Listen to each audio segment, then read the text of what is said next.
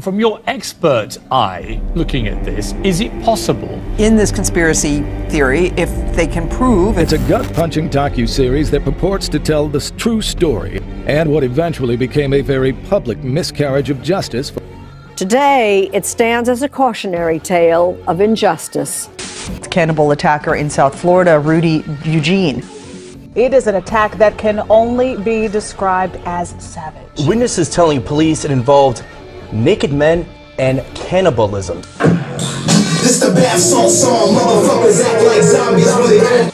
The gruesome face-eating attack in Miami could be part of a trend. I mean, people don't like to hear about it, but cannibalism exists. There have been other cases of it, and they may want to think it's a fantasy. Linda Fairstein. Story out front tonight, drugs known as bath salts being blamed for a gruesome scene. This the bath salt song.